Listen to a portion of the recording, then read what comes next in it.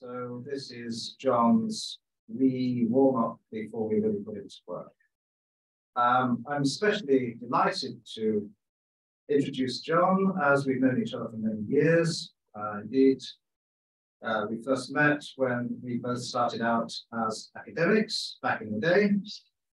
He hails from these islands, but has been long in Australia, there and back a couple of times. And although our paths have really not crossed much in recent years, John Hartley is a hard man to ignore, given his significant body of published work, his long-standing editorial activities in the formation of cultural studies, and his influence as an exemplar for younger generations of scholars. John is research professor in media and communications at the University of Sydney, and his lecture is titled Present at Their Own Making, and it aims to answer an intriguing question, which is, in the era of global digital media, how do we make a pandemic class? I think that would be the way to pronounce it, John, rather than pandemic, I think. Anyway, there's a nice, easy conundrum for everyone to solve, and for those who are doing research, please pray it doesn't end up as one of your assignments. Let's move on to John's intellectual firework display. He's asked me to comment on his work, and I'll do so when he concludes, because I don't want to disappoint him by doing nothing. So please give John Hartley one of those famous welcomes for which Glasgow is world renowned.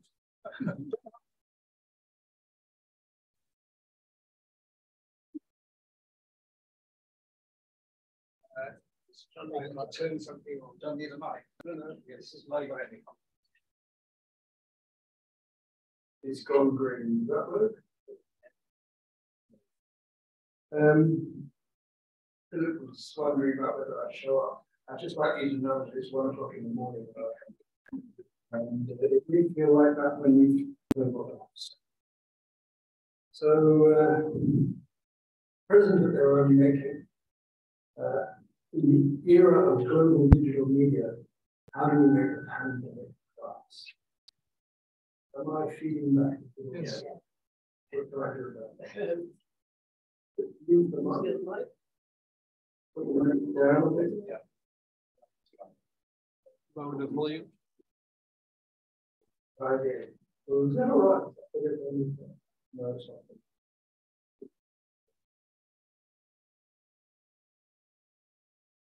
Okay, try this. Is this all right?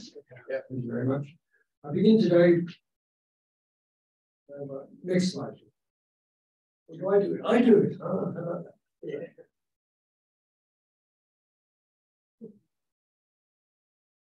What am I doing?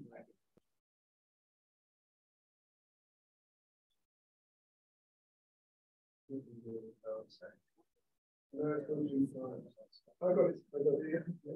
Okay.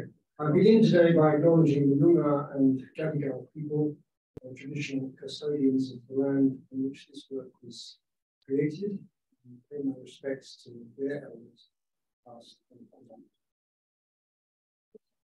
Philip Schlesinger has delivered his considered verdict on creative policy discourses, which he did in 2017. He said, if we stop talking about if we stop talking about the creative economy, would anything be lost? Hardly.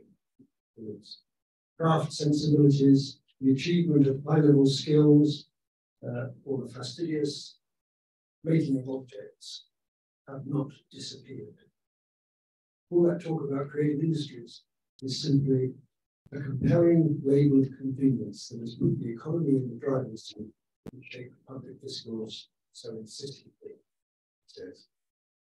Well, craft sensibilities have been used for other purposes than making artifacts.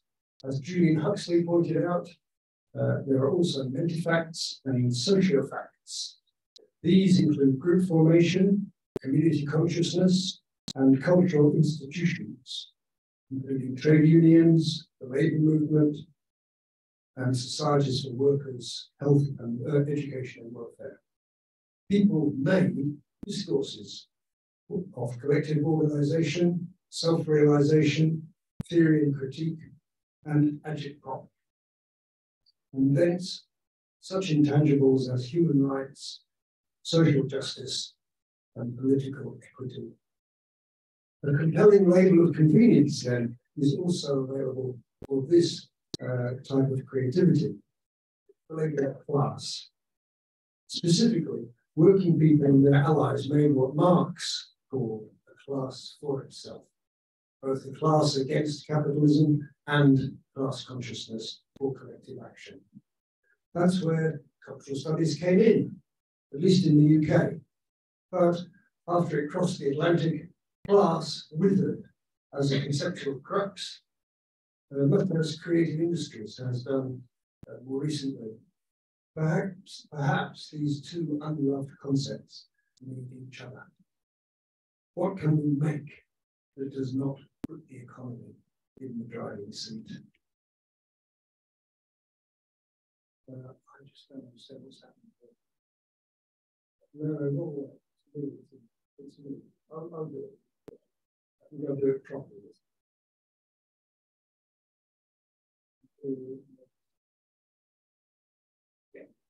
Okay, sorry about this. We're here now. In order to explain what I'm getting at, here are three types of discursive and mediated making, each one dedicated to what we might call future making. One, class making, is the construction of collective identity, where identity, ideas, and agency are ascribed to a group rather than an individual creative artist or entrepreneur. World making is a term borrowed from the film industry, applied to the creative processes of imagining worlds in both fact and fiction across any medium or platform. And policy making is a very special kind of fiction dedicated to imagining into existence the economies it describes. But can it work for everyone? First, class making. Global systems long dominated by politics or coercion, by the economy or consumerism, and by technology or automation are first created in culture, in the semiosphere, and distributed in story and drama or media, and powered by something that better analysts than me have been bold enough to call love. This unlikely setting opens an alternative policy pathway, superseding the failing paradigms of competitive individualism and adversarial conflict, and drawing on poetic or romantic, with a capital R, as well as scientific or realist apprehensions of modernity. E.P. Thompson, his book, Making of the English Working Class, celebrates its 60th anniversary this year. One of its most memorable lines occurs right at the start. Thompson justifies his title by defending the words making and class. Present at its own making means that one of the things it made was itself, the identity and agency of those who marched under its banner. And Thompson saw class as a verb, not a category, something which in fact happens, he says, and can be shown to have happened to human relationships. Thompson writes exclusively about the English working class, but he imagines that their story is universal because it provoked, or it proved to have world system effects. The greater part of the world today, he says, is analogous to our own experience during the Industrial Revolution. In terms of historical method, imagining an entire class as male and English means that history isn't quite as real as Thompson supposes. The story of a self-making class where only Englishmen get a speaking role is what historian Yuval Harari would call a fiction. Harari, of course, is making a general claim. He categorizes as fiction those inventions of human culture that don't grow on trees. Gods, nations, money, Peugeot, the law, and classes are unknown in the natural world. These fictional entities all belong in the human semiosphere. None of these things exists outside the stories that people invent and tell one another, says Harari. There are no gods, no nations, no money, and no human rights, except in our collective imagination. Making the semiosphere, which characterizes humanity as a whole and myriad subgroups within it, enables collective identity and action to be powered by stories. The force of production, political economy, discounts as illusory. Oh, I'm there. Sorry. Yeah. It does no disrespect to Thomson's achievement to call it a triumph of fiction. Once uttered, his writing belongs to the semiosphere. Thomson opens class-making to the world of language games, Wittgenstein, Lyotard, textualization, Baudrillard, discourse, Foucault, mediation, Eco and Barthes, or structured opposition, Althusser. Similarly, his insistence on embodiment collides with one of the long-term concerns, feminism. Thomson himself defines class not categorically, but in terms of relations of opposition to other classes and love for one's own. We cannot have love, he says, without lovers. In his very commitment to realism, the making of the English working class is, in my view, an epic poem of the industrial age, comparable to foundation myths familiar in other contexts, from Paradise Lost to The Handmaid's Tale. It can withstand a reading which is informed by Barthes, Eco, Foucault, and the rest, because the work that such myths do is real. Indeed, myth-making is fundamental to world-making throughout human history and across the fact-fantasy divide. The analytical approach that makes this discovery possible is postmodern cultural theory. The constellation of relativist thought that Thomson himself dismissed as Geschichten scheißen, Stoff, unhistorical shit. Thomson's, it's not a proper word.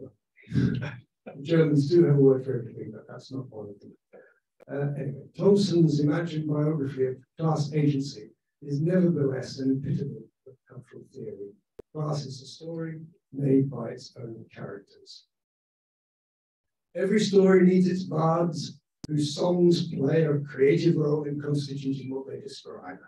Like Paradise Lost, The Making is the literary imagination of a single author, world making at an epic scale, linking past and present, rulers and ruled, local and global. It's an ancestral myth of the ancestry of the origin of a people. It's a narrative story to populate the past with personifications of the present. It's a tale of a self-made hero. It's the poetics of verisimilitude and realism, legitimating semiotic truth effects. Like Milton, Thomson uses what he calls images as evidence of a powerful subjective motivation. He draws attention to what he calls the psychic energy stored and released in language, which offers, he says, a sign of how men felt and hoped, loved and hated, and how they preserved certain values in the very texture of their language. Well, as a component of working class consciousness, this kind of love is not understood as primarily sexual, love of a person, or but universal, love of creation, and with that, of an imagined creator. Thomson can't avoid acknowledging the contributions made to working class subjectivity by religious writers like Bunyan and the Wesleyans, the Methodists, but he can't resist conflating religious and sexual desire by dubbing some of the Methodist imagery as psychic masturbation. He sees religion as self-love, psychotic affliction.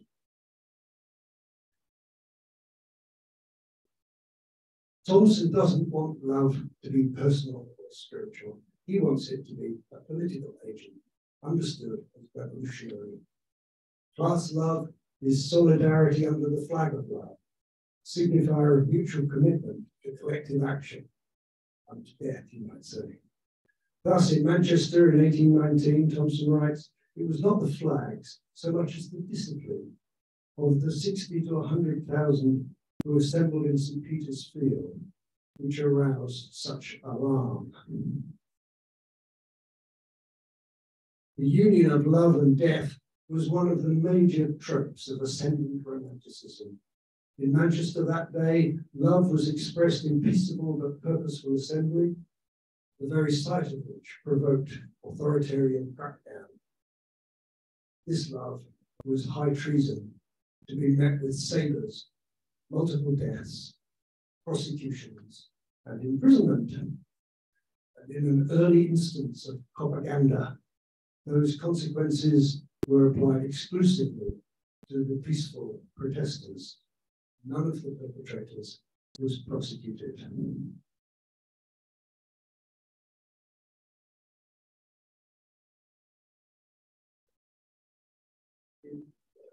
However, journalists were present, including the radical publisher Richard Carlile and John Tyas of the Times.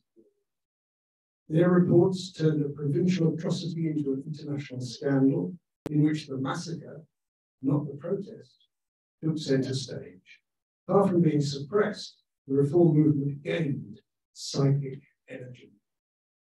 Peterloo achieved its own mythic status, not simply because it happened, but also because it was so widely reported. Peterloo was a media event from the start. The Economist has gone so far as to ascribe the two-party tradition of British politics ever since to a Waterloo versus Peterloo divide. It remains a touchstone in adversarial politics to this day, not least because of its starring role in the making. Thus, class-making is a discursive, creative practice. Some of its most compelling fictions circulate under cover of history, science, politics, and economics. All of these realisms are artifacts of the semiosphere communicated in media. Culture makes groups, groups make knowledge, and the clash of classes makes history. So, to world making. World building or world making has come to prominence through the film industry as a familiar technique in speculative fantasy and science fiction. It is a technique for putting characters and action into dialogue with the physical world in which they move, such that the viewer learns as much about their identity, motivation, ethics, and relationships from the scene as they do from the story. The world gets a speaking role, as it were.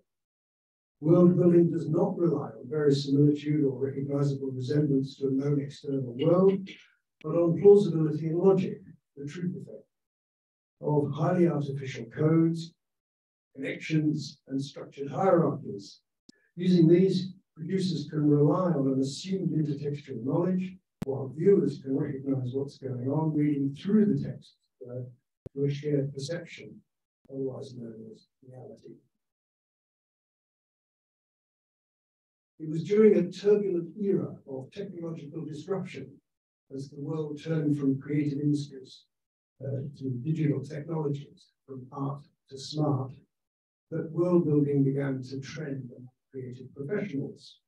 One of the most influential pioneers was Alex McDowell. He migrated from London, the London punk scene, to Hollywood and took up production design.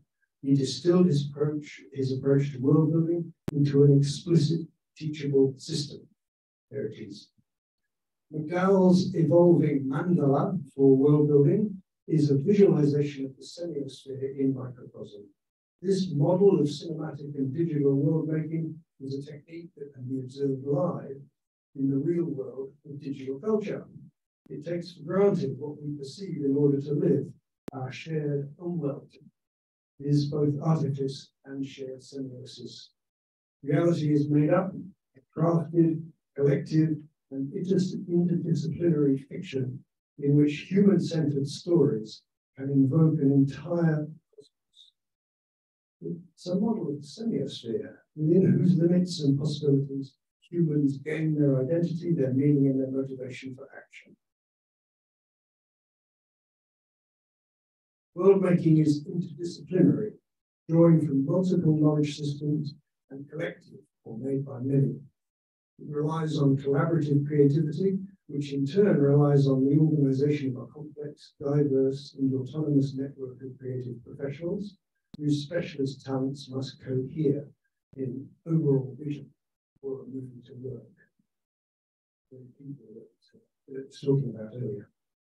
For audiences, drama and narrative must occupy a readable semiotic space. The fantasy universe must have a human story at the center, says McDowell. Macro world and micro characters create each other in simultaneous mutual translation. Human scale subjectivity is carried by actors and plot, while the entire world in which the drama unfolds is present of its own making in the location, sets, design, props, technologies, costumes, music, color palette, sound effects, camera work, CGI, tempo, and directorial style. Here, audience literacy is both productive and limiting. McDowell makes the future legible by projecting recognized brand names, urban architecture, and street furniture into currently unknown forms, while at the same time, the characters still speak American, and individual identity is still marked by, we say, unacknowledged race and gender. Dialogically, the human story at the center must be one of us, and a familiar in the here and now, in order to open unknown horizons of possibility for our contemplation. The precepts of this interdisciplinary, collective, and computational model can be applied to natural groups or deans out there in the wild, cultural wild. The same self-created and self-reflexive semiotic systems, rules, and processes that make individual characters also make groups, including classes. A class is organized around the means of its own mediation. As the means of mediation have expanded to include digital and global ubiquity, so the formation of a world class is made possible. Jason Potts and I have used the term dean to describe any culture-created, self-knowing human group, big or small. Deans are familiar in both political history, the root of demography and democracy, and in the biosciences, where a dean is an interbreeding subpopulation of any species. Thence, in culture, deans are specialized subpopulations by place or countries, by function or institutions, and by ideology or religions, held together in a semiosphere of their own collective making. But there's something peculiar about a class that aspires to global extension and human agency. As we've seen, a class is constituted in opposition to others, so there can be no unitary, planetary class. If there were, it would not be a class, because it would not be opposed to another class. So how can there be a worldwide and pan-human class, and how can it take collective action as a class? Is there a class consciousness across the digital semiosphere? To consider this, I'll illustrate the general argument of this text with an important example in those slides. That's a kind of slide out. Synchronicity now. Existing classes are defined by economic activity, the working class, by social status, middle class, or by power, the ruling class. The class I want to identify is defined by its mediated ubiquity across institutions, countries, and religions. In the digital space, that's more inclusive than Mackenzie Walks's hackers class, but with less proprietorial vested interest than her vectorial class, but not the same. It operates in the wide open plains of popular culture to connect and cohere multiple existing and emerging groups into a pan-human alliance, made not of owners, but of users. What should it be called? It's a political class because it is opposed to and by adversarial groups. It's a mediated class because its identity and agency can go viral across any and all demographic boundaries. Its speed and scale of reproduction across global atmosphere is infectious. It can have only one name, albeit with very different connotations since the year 2020. It is the pandemic class. It may be global, but it's not the only player on the field. Rebels in favor of a system-changing revolution characterize the far right, as well as climate activists. Both such groups are as much online phenomena as they are physical. They tend to emerge as amorphous, centerless, leaderless networks, defined by shared ideology, organization, and activism, not by workplace, party, or country. Roger Griffin was the first to connect what he called groupuscles. Groupuscles. I don't know how you say it. Right, one of those. Groupuscles, like a corpse. Of far-right extremists with the capillary, what he calls the capillary penetration into the nervous system of planetary society of the World Wide Web. No matter how minuscule, such groupuscles circulate unimpeded throughout the virtual community, infecting individuals via such apparently apolitical organs as online games, sports, and chat rooms. At the same time, these groupuscles could be infiltrated in turn by state agencies, Russia is mentioned, seeking to destabilize their own opponents for geostrategic advantage. Griffin concludes that the groupuscular right could be seen as, and I'm quoting, the intangible diaphanous shape of extremist things to come in the age of high modernity. Quote, we are now witnessing how prescient he was and how slow incumbent representative systems have been to respond. Nevertheless, even as the authoritarian right and terroristic accelerationists were gaining ground in the world of politics and media, an opposing pandemic class was in process of self-formation, bottom-up, emerging not from post-fascist ideology, but from popular culture, bonded not by conspiratorial paranoia, but by common media literacy. This class has often been identified with its generational emergence. Here are the millennial and Gen Z cohorts, youth activists, and non-binary girls of all ages. They did not emerge from Richard Sevett's classic locus of politics, the mix, but from the marketplace of identity, the agora, where mixture, difference, and diversity are the media of exchange. Their modus operandi is open as opposed to conspiratorial. Far from being accelerationists, these activists want to stop the viral growth of global destructiveness. In short, the pandemic class is based not in hate and conflict, but on love and connection. Not a groupuscule, but a dean. Not on QAnon or 4chan, but on TikTok.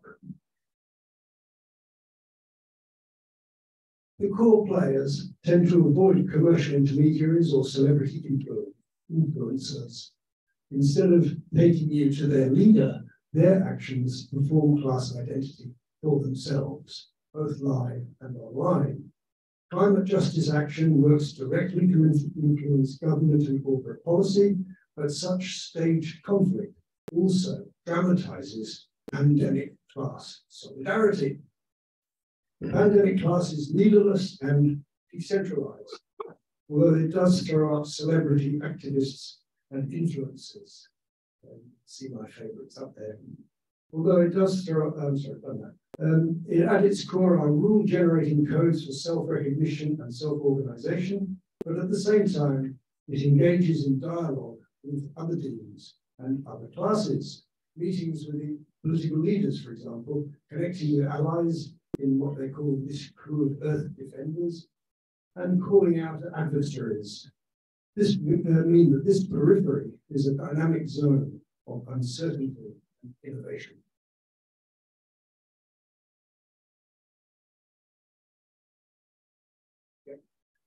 It is an axiom of systems bioscience that an organism must be able to describe itself in order to distinguish itself from environment. And it's an axiom of semiotics that a semiosphere operates through what Yuri Lotman calls auto-communication, self-description. Cultural texts that are about and addressed to the culture itself.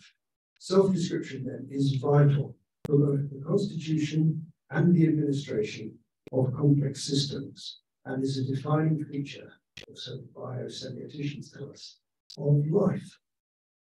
Class is no exception. In the case of a pandemic class for climate justice, self-representation takes the form of personalizing and dramatizing the purposes, processes, achievements, and setbacks of class activism. Founded in difference and opposition, such movements take on characteristics that they themselves have created and proliferated across multiple platforms, accruing a depth of mediation, story, and imagery to enable mutual self-recognition among very dispersed populations. Present at their own making and self-organized for collective action, the pandemic class shows just how far selfies can reach into the impersonal processes of cultural transformation. So, for example, in October 2022, Greta Thunberg launched the Climate Book, a 100-handed effort to connect the dots, as she says, between different phases of the crisis we face, to create what she calls a holistic picture of how the world is changing and what we need to do about it. So third, we come at last, policy making. Jacobin's Tom Mills observes that the ruling class too is present of its own making. Its voice may be ventriloquized through favored groupuscles with names, opaque names, like Deloitte's, E&Y, APMG, or PwC. I got someone just anyway. Such discourse might well be characterized as the ruling class thinking aloud, which may be why its uncritical amplification in the news and some bits of academia is a component of the general collapse in trust for public administration. So instead of that kind of policy discourse, I turn directly to the creative role of scholarship and of disciplinary knowledge systems. Possibilities and experiments abound there, making pandemic choices for futures. Carsten Hermann Pilat, German evolutionary economist, sinologist, argues that some of the most empirical and realist sciences are not descriptive but performative. In particular, economics performs what it describes. It reduces reality to a textual model and then analyzes that with a view to installing the model itself as an economic reality, external to the discipline that is called economics, humanities, and the social sciences all perform what they analyze. The semiotic means by which cultural economic actions are known are endogenous to the system they describe. In complexity jargon, knowledge systems are auto-poetic, self-made, reflexive, self-knowing, and adaptive. They change. Their self-description continuously performs how they're known. Wilhelm Dilthey calls them Geisteswissenschaften, not an historical shit, but performative sciences. And that is a real word. In this respect, scholarly knowledge can be recast as a specialist semiosphere, directing and coordinating collective action. Thinking is a maker, analysis is creative, knowledge is a causal force of innovation, playing a creative role in imagining the economies and cultures being described into existence. Scholarship is therefore part of the creative economy. It produces future-facing novel ideas. Some are taken up as innovations in economic practice, causing unpredictable changes downstream. Others are dismissed as mere fictions. So here is a class struggle in language, from which the efforts of individual scholars and as well as entire disciplines are not exempt. Even the cosmologists are getting into the reflexology problem. I'm sorry, the reflexivity problem. I watched too much television, obviously. When the natural sciences start talking about the university, I'm sorry, I've gone when the natural sciences start talking about the universe's uncanny fitness for life and the biology of love, it seems that a paradigm shift is complete from a competitive, selfish gene view of science towards one based on cooperative relations, mutuality, and context. But how to translate that shift into the media sphere, or what Christian Bancroft has recently called the platformosphere? Well, industry consultant Charlie Ledbetter, once a go-to advisor on the new economy, has caught the love bug. He's been working with a group called TAXI, the Australian Centre for Social Innovation, on a project called Love Meets Power. He says that the big choice for the future is, I'm quoting, between those who want to return us to a world powered by competition, profit, and anger, and those who want it to be powered by love. He paints a picture of diminishing public civility and trumped-up tribalism. When that was rudely interrupted by the global pandemic, COVID-1, the sudden importance of health professionals caused what Ledbetter calls a collective expression of love combined with power. Love is a creative, generative force. Well, as everyone knows, the power meets love theme let loose by the pandemic was quickly appropriated for partisan political gain. When Boris Johnson emerged from hospital and number 10, after a period of intensive care with COVID, he declared that the National Health Service is love. That was not sufficient to fend off what some see as a terminal crisis for the NHS. You can't actually replace cuts with care. Love is not enough. Ledbetter's regressively requires tolerant love, focused, professional, efficient, prepared to learn. Oakley, among others, has teased out the policy implications for care and mutual aid in what she calls the pandemic politics, cultural work, which join forces at last. The power of love division is not confined to the welfare and health sector. Alternative possibilities apply, both locally and globally. In Ledbetter's words, we need an ethic of commitment to a person, a relationship, community, company, or team so that they can achieve their full potential. This is a constitutional rather than an administrative perspective, construing mediation in terms of Enzensberger's social and socialized benefits of the many, not the property of the few. And so we come at last to future making. Paul Gilroy has recommended that the way to build on the contributions of cultural studies is to find the courage necessary, I'm quoting, to argue that identity formation, even body-coded ethnic and gender identity, is a chaotic process that can have no end. Likewise, he says, there is no one, well, he doesn't say there's no one class drill, I say that, but he says there's only radical possibilities in which we can begin to imagine ways for reconciling the particular and the general. This brings responsibilities for everyone. The policy question, what's next, is not confined to one cause, one solution, or one consultant, but applies across what we're now learning to call everything, everywhere, all at once. A first priority is to build and connect collaborative groups across the boundaries of ethnic diversity and knowledge difference. Making a pandemic class for intersectional activism really requires a new understanding of how class works in the era of the Anthropocene. Collective agency, what we used to call class struggle, needs to be pandemic, open, activist-led, and media-performed. Intersectional action is vital to achieve constitutional system change.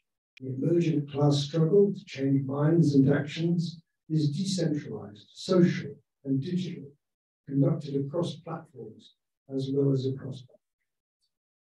As far as knowledge goes, collective action is informed by connective thinking. What's needed is coordination across multiple boundaries. Oppositional leaderships have emerged among numerous popular fronts, as they used to be called, linking activism directly to science and journalism, universities, and media. Truth is not just analytical or privatized by experts, but also performative, popularized by teenagers. An open pandemic class means everyone is a maker. Greta Thunberg says, you must take it from here and carry on connecting the dots yourself, because right there, between the lines, you will find the answers, the solutions that need to be shared with the rest of humanity. So here's some policy advice from one wise teenager. She says, everyone is needed, everyone is welcome, no matter where you live, no matter where you come from, no matter your age or your background.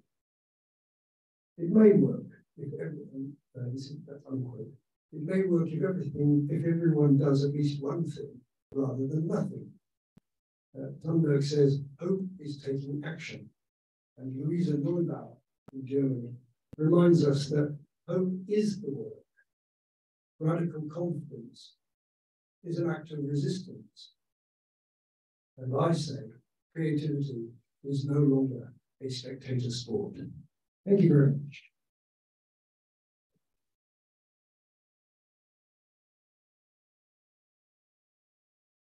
Down the slides, complicated on the left.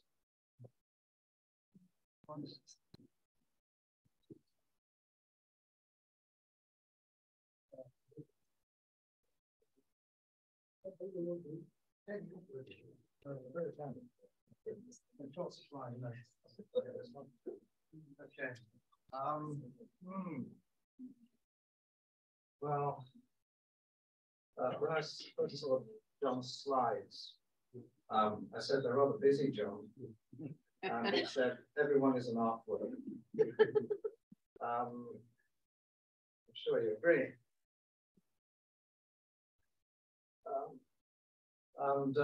My commiserations for having to do a kind of after midnight performance. It is not easy, I know. So, John was rather insistent that I respond to this, so I will do my best because it's a very wide-ranging talk, and I can only sort of consider a few angles. Strikes me that perhaps From Thompson to Thunberg might be the title of the paper when we publish it eventually. And thank you, John, for my name check at the start of your lecture. That's a tremendous relief because I now have my one citation of the year. The principal will be delighted. Kate Oakley, well, she's sorted too. So let me just offer a view on your talk, which is complicated and demanding. I thought perhaps the best way to get into it is to pick up on the choice of E.P. Thompson's work as the launch pad for the analysis, recognizing actually that it will not be familiar to many people here. I think it's really quite inspiring to see this venerable work revisited in the global digital context. Thompson, just to remind people, was a towering influence on the intellectual left, an early critic of the marketization of higher education, which he left, a talented and tough-minded polemicist as well as a historian, an ironist about politics during an earlier period of economic decline. There's a marvelous essay called Sir, writing by candlelight when people were confined without electricity to their homes during the 3-day week, which we had. It's another great British achievement. And he was an ex-soldier tempered by war. And I do think one of the things we should take away from John's talk is that in our field, you really do need to have a sense of history, of how the problems that we address have developed, where they come from, and Professor Hartley has provided this. And I think this ensures that an important echo from the past still has a contemporary purpose. Now, Thompson's book, which is not light, a substantial 900 pages, something like that, it's fine-grained and brilliantly written, and it's a history from below about the making of a national working class. And I will inflect this a little differently from you, John. It's an English one rather than a British one. And in today's global context of intensified nationalism, of accelerating geopolitical and geoeconomic competition, it's vital to recognize the huge importance of nationhood and its relations to culture. But it's the boundaries created by states and nations that have to be transcended, John Hartley argues, I think. And without that, how could a world-making class solve our planet's problems? He further suggests that the affordances of digital communications are a cornerstone of a novel, still emergent set of relations with the potential to establish broader new solidarities between us.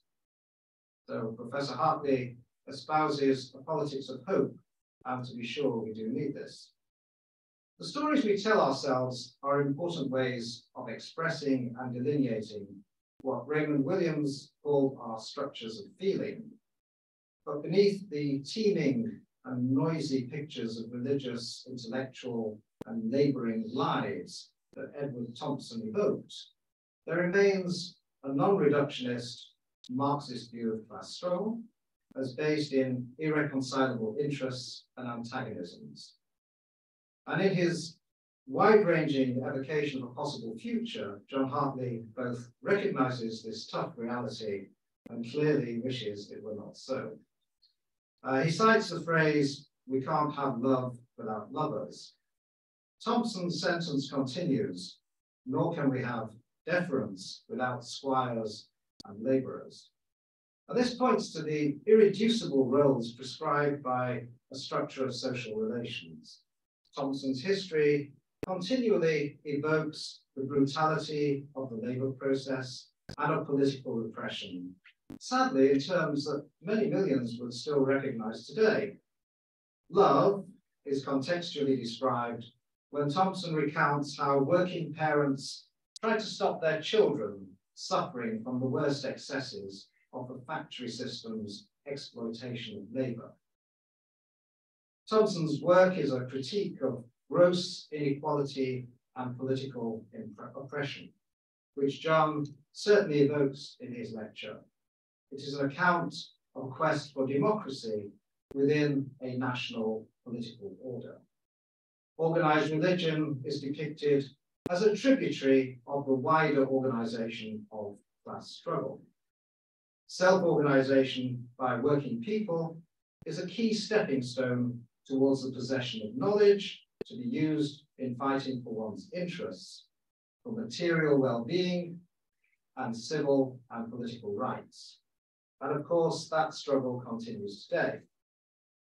The link made to digital world-making, if we start with Thompson, we have to consider how such material practices and transformations interpenetrate with ideas and technologies in the making of culture.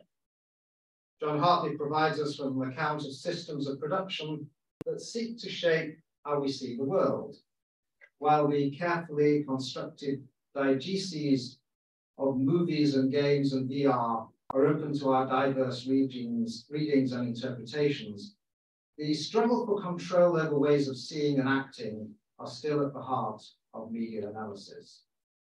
Of course, digital ubiquity may well offer routes into the reconstruction of communicative space. Although we rightly acknowledge this, we also need to temper our redemptive vision by recognizing the impediments we face. One of them is the present intensifying global turn to exclusionary versions of national sovereignty and the control and censorship of the digital spaces we inhabit. This fight over the mediated public sphere differs in extent according to the diverse political regimes and constitutions that prevail in different places. In short, it remains the case that states and their monopolies of violence, both physical and symbolic, matter greatly. In ways that still reflect the classic problems of our field, we're presently in a battleground for democratic expression whose form and constraints have recomposed along with changes in technology and political, social, and economic organization. The steering hand of history is still evident in present struggles over freedom of expression. These are never closed, nor ever definitively resolved. And present realities do indeed connect to E.P. Thompson's discussion of intense and bitter struggles over control of the printed press in the early 19th century. Now, by now it will be clear that John and I each have our own favorite ways of reflecting on these questions. When I listen to him talk about a pandemic class, I'll keep the hyphen, John, you got rid of it. And in times of COVID, you're not quite sure whether to smile or shudder at the multiple meanings of this term. I do think that this is another way of talking about enlightened cosmopolitanism and its potential. The drive to transcend national and state boundaries for a common global good is what animates such vision. There's also a connection between John's arguments and some theories of the intellectual. For instance, the sociologist Karl Mannheim's idea that deep differences and sharply antagonistic perspectives can somehow be transcended and refashioned through a new synthesis. Now, this view was articulated a good century ago at a time of profound social and political conflict, when liberal democracies struggled to contain both Nazism and Soviet communism, often with a fateful lack of success. The rise of the pandemic class evoked by John Hartley also needs to be analysed in the context of the history of new class theories. These have flourished particularly since we first started talking about post-industrialism in the middle of the 20th century. New classes are generally seen as the bearers of solutions to our problems. And herein lies the attractiveness of the search for the emergent.